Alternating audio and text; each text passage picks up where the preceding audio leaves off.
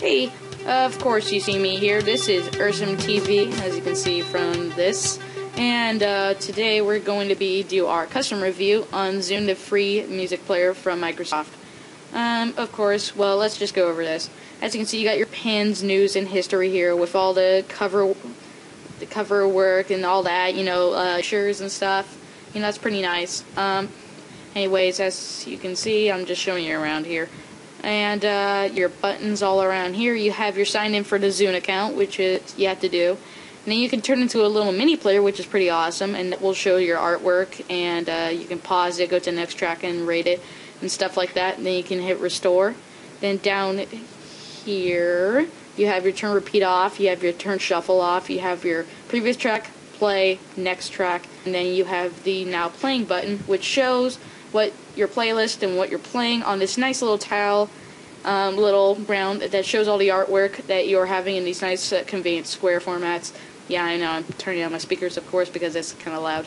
And then you can go down through here, rate it with the little heart button. You can scroll around, you can save it as a playlist, but it already is a playlist. And that's pretty much it. And then up here in the corner you got minimize, which of course puts it down there. Then you have restore button, which makes it smaller.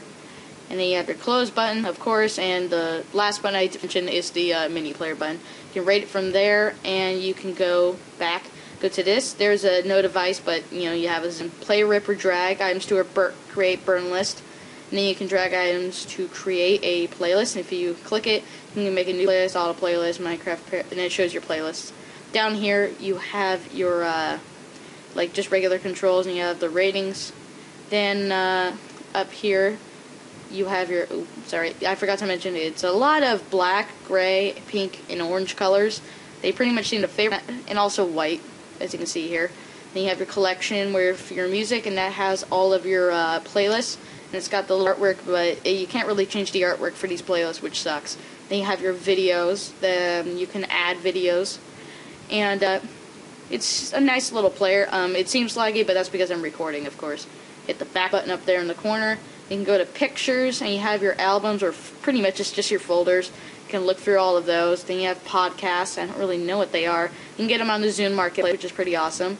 Then you have your channels. You get them from the Zune Marketplace, and I don't know what it is, so here. I don't really know. It's kind of like a music channel, kind of like a radio station. Then you have the Marketplace. You got your music stuff, which looks just like iTunes, but looks just kind of better. Then your picks, you have to sign in for that. Videos, where all that. Got your podcasts, and then you have channels, and you have apps for the Zune HD. Then you have your social, and if you have any friends on the Zune Zune, then you can sign in. And then under settings and help up here in the corner, as you can see, I'm signed in as the account Ursome. You go here, you got your music, pictures, and videos, and then you have your file types, your feedback program. I just have that. Podcasts. You can share a lot of your items with the Xbox 360 because it has Zune on it. Got pictures, slideshow speed. You got, yeah, it goes fast or slow. You have display, and I have the koi background, as you can see.